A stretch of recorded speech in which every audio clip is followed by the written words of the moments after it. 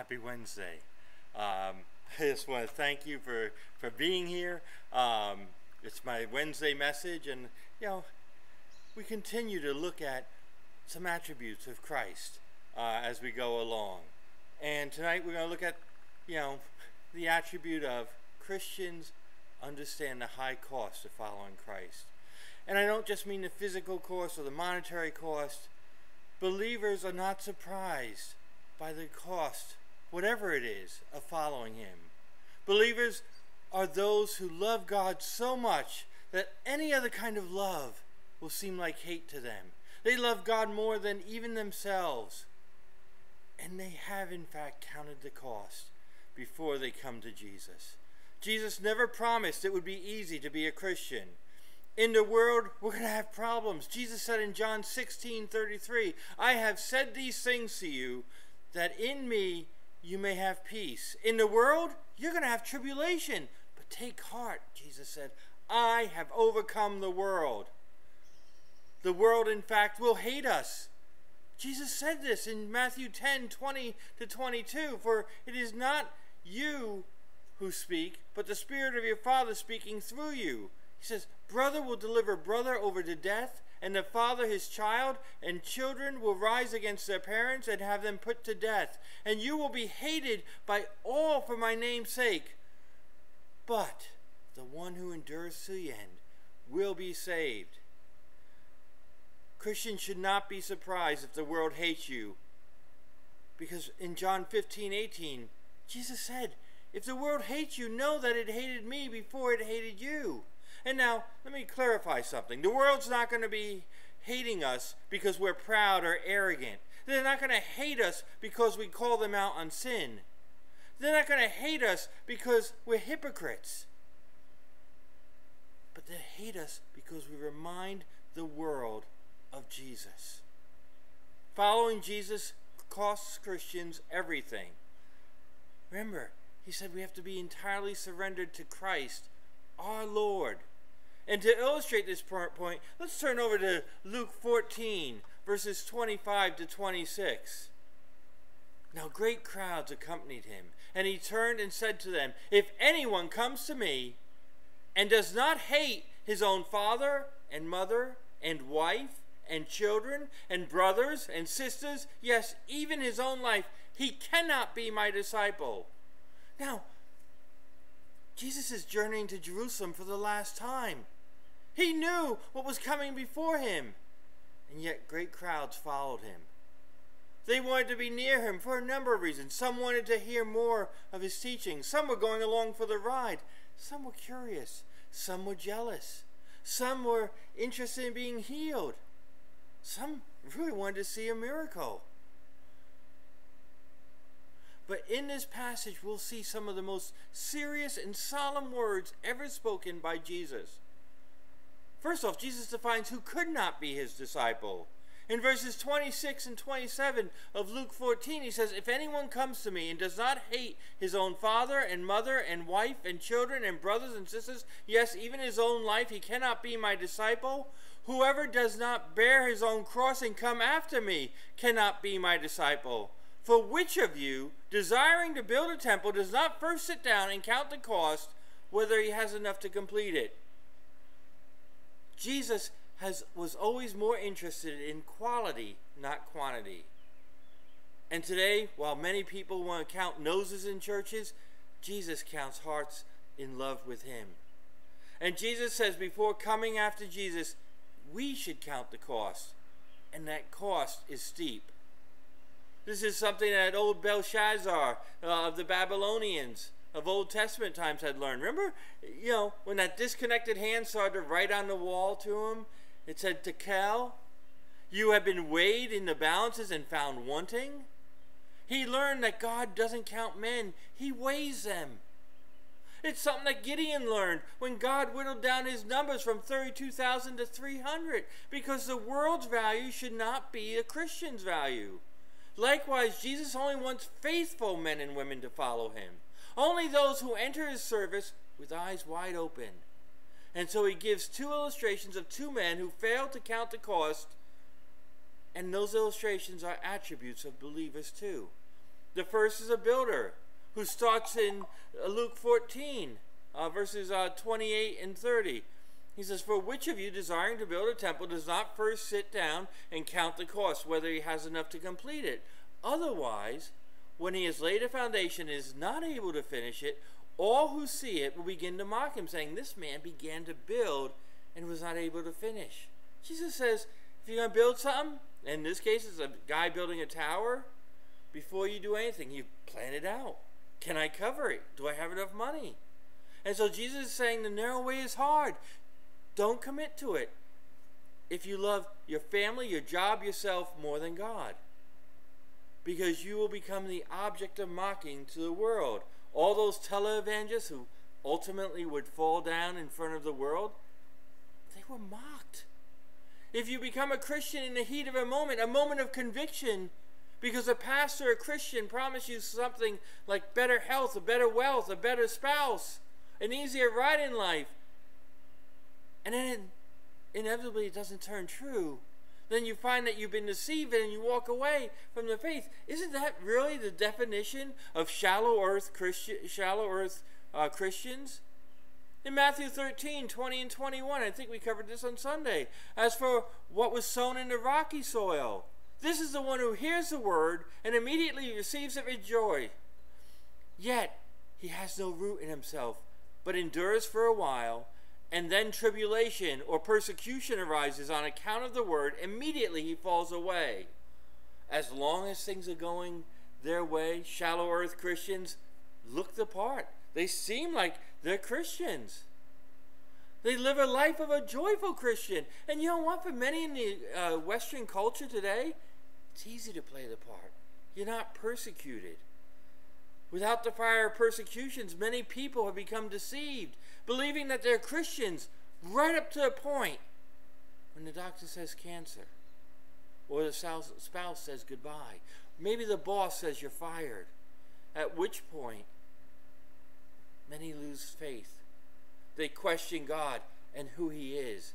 Do you even care, God? And suddenly there is no joy at church, no peace, no nothing, because they were serving the wrong God. But Jesus doesn't stop there. In verses 31 and 32 of Luke 14, or what king going out to encounter another king in war will not sit down first and deliberate whether he is able with 10,000 to meet him who comes against him with 20,000? And if not, while the other is yet a great way off, he sends a delegation and asks for terms of peace. Here's a king who knows he's going to be attacked. Again, before he goes to war, he says, I better plan to see if I can win. And if you don't believe so, you negotiate from a distance. Please understand that in both these instances, Jesus said you need to approach it with your eyes wide open. Again, Jesus doesn't want any mamby-pamby posers to follow him. They're not saved, they're not Christian. They do more harm ultimately than good. You see, some Christians are afraid to suffer for Christ's sake. They're ashamed to get their hands dirty. They're too lazy to do the Christian walk. They're too stingy to support it, or too unconcerned to care. Oh, while things are going easy, it's great. But as numbers get whittled down, as crises hit, then you see the real Christianity show through. So we have to look at these relationships Jesus wants us to have with him. We need a relationship. It's not a religion. It's a relationship we have with Jesus today. Look at what he says in Luke 14:26. If anyone comes to me and does not hate his own father and mother and wife and children and brothers and sisters, yes, even his own life, he cannot be my disciple. Notice, it's not he should not be. He cannot be. Jesus is not saying that we should hate our relatives. Let me get that out in the open. You can't hate that brother or a cousin that drives you crazy. But, he says, our love for God should make all other love seem like hate. That's a lot of love. You see, God isn't just, we don't love God a little bit more than everyone else. We love him so much that everything else seems like hate. People tend to want to love God somewhere, maybe even with family or friends or job. Oh, they say they love God more, but you know what you can look at? Look at a person's checkbook or their calendar. See how much they love God compared to other things in the world. They usually tell a different story. They show a different priority. You see, the theme of the priority of loving God over everything, Jesus repeated in Matthew 10, verses 34 to 38. Jesus warns his disciples, "Do not think that I have come to bring peace to earth. I have not come to bring peace, but a sword.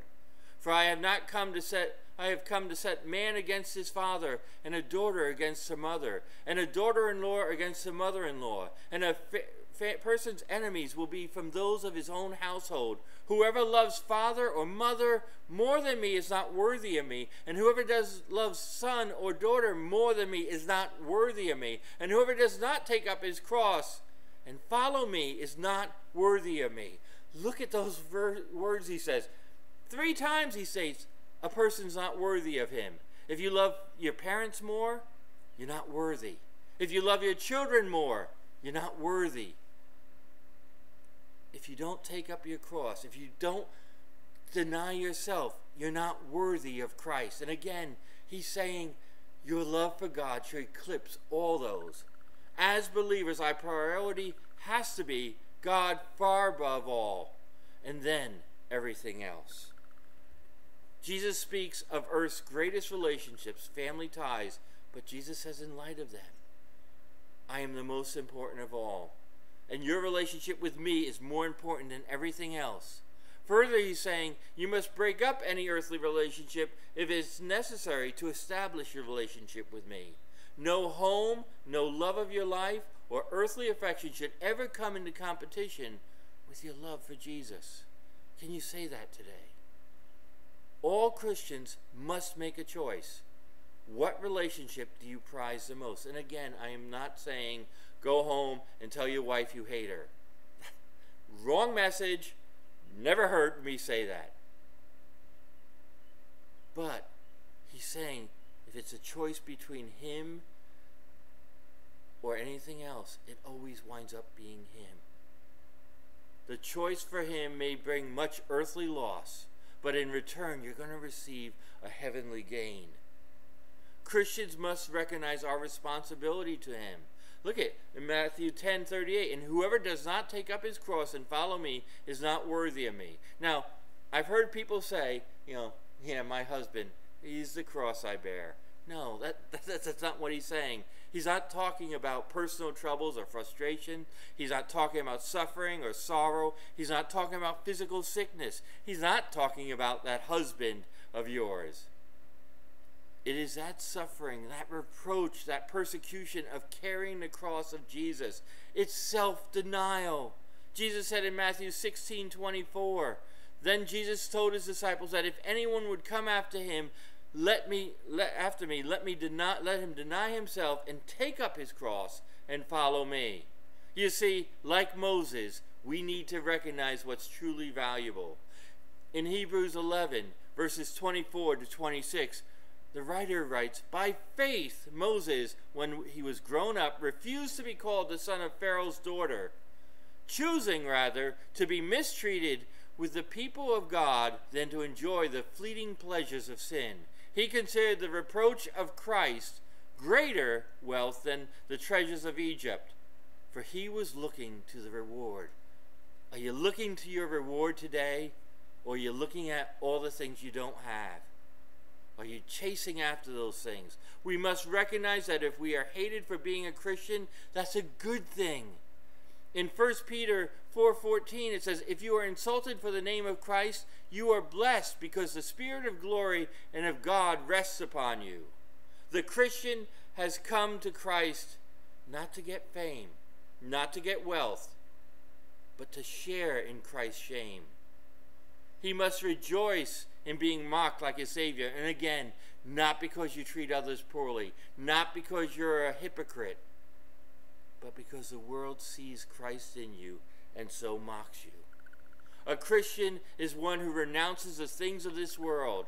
Some of these things are the things that seem to be the way the world operates. Paul wrote in 2 Corinthians 4:2, but we have renounced the disgraceful, underhanded ways. We refuse to practice cunning or to tamper with God's word, but by the open statement of truth, we would commend ourselves to everyone's conscience in the sight of God. You know, when I get email from people saying, we can have church growth seminars, we can grow your church. You know what? We preach the word here at Claremont. We're not going to fiddle with God's word. We're not going to make things user-friendly. We're going to struggle in our teaching. Yes, struggling is good. We will renounce sin in all forms. Isaiah 55:7 says, let the wicked forsake his way, and the unrighteous man his thoughts. Let him return to the Lord, that he may have compassion on him, and to our God, for he will abundantly pardon. A Christian cannot wallow in his sin.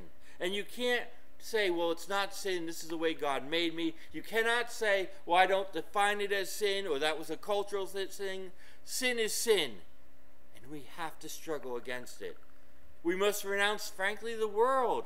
In 1 John 2, verses 15 and 16, it says, do not love the world or the things in the world. If anyone loves the world, the love of the Father is not in him.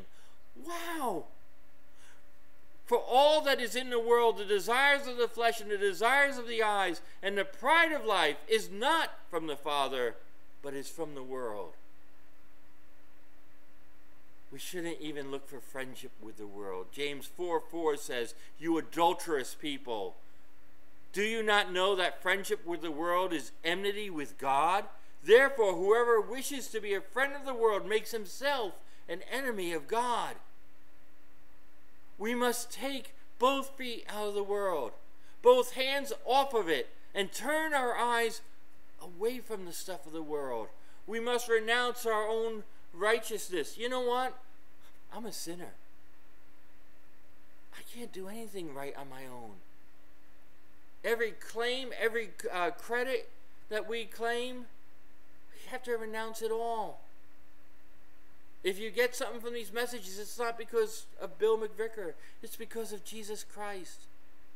We are and have nothing. As the song Rock of Ages says, nothing in my hand I bring, simply to the cross I cling. The renouncing of the world, the flesh, the devil, and anything else, even ourselves, to meet God's requirement is an imperative of a Christian. So in conclusion, it costs a lot to be a Christian. It costs a lot more eternally not to be a Christian. And you get so much more return if you live a life of victory in Jesus Christ.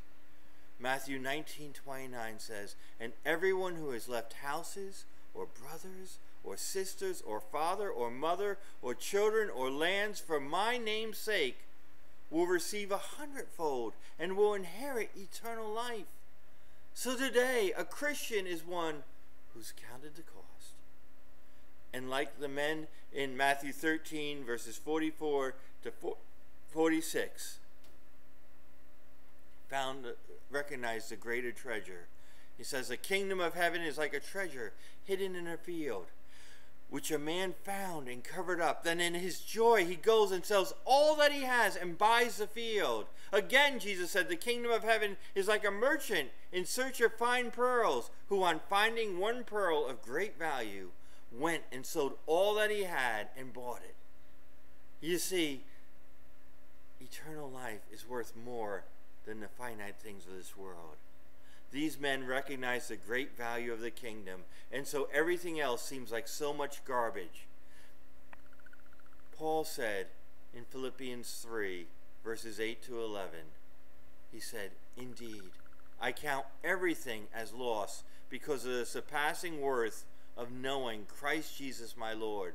For his sake I have suffered the loss of all things and count them as rubbish, in order that I might gain Christ and be found in him, not having a righteousness of my own that comes from the law, but that which comes through faith in Christ, the righteousness from God that depends on faith, that I may know him and the power of his resurrection, and may share his sufferings, becoming like him in his death, that by any means possible, I may obtain the resurrection from the dead. So today, what do you value more? And if you say Jesus and you say, well, I follow him wholeheartedly, will your checkbook and calendar bear witness to that fact? Will your spouse or will your friends? Let us pray. Heavenly Father, we thank and praise you for who you are. Lord, open our eyes to the things that possess us. I think of that rich young ruler, Lord, who came to Jesus and thought he was in a great place. He obeyed all the rules, all the laws, and Lord, when Jesus asked him to get rid of the things that possessed him, he went away grieving. Lord, open our eyes to where our priorities are. And Lord, let us recognize the value of you more than ever. In your name, amen. Have a great week. We'll see you on Sunday.